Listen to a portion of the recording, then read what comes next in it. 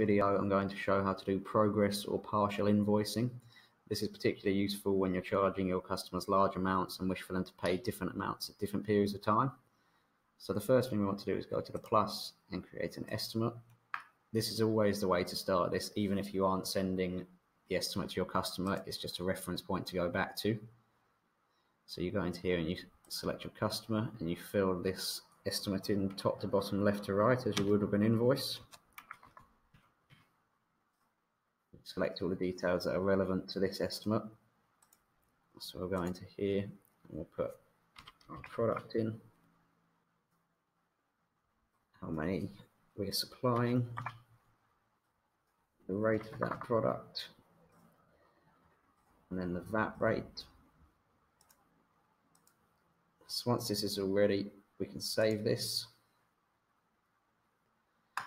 The next stage is to go to the customer profile for the customer that we are supplying the invoice to.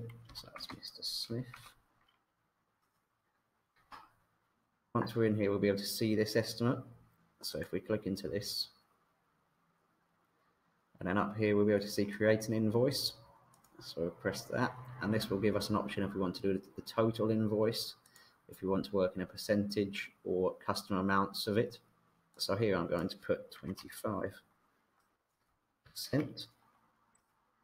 That will automatically calculate 25% of the total invoice. So create that.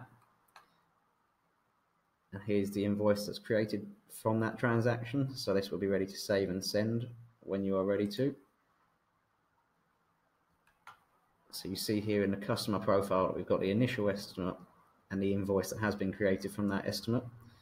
So when you want to create the rest of the invoice, you'll go back into the original estimate. And if you scroll down to the bottom, you'll be able to see what has already been invoiced and what the remaining subtotal is. So I now want to create an invoice for the remaining total. And that will create that for me. So there it is, and I will save that. And then these invoices will wait in the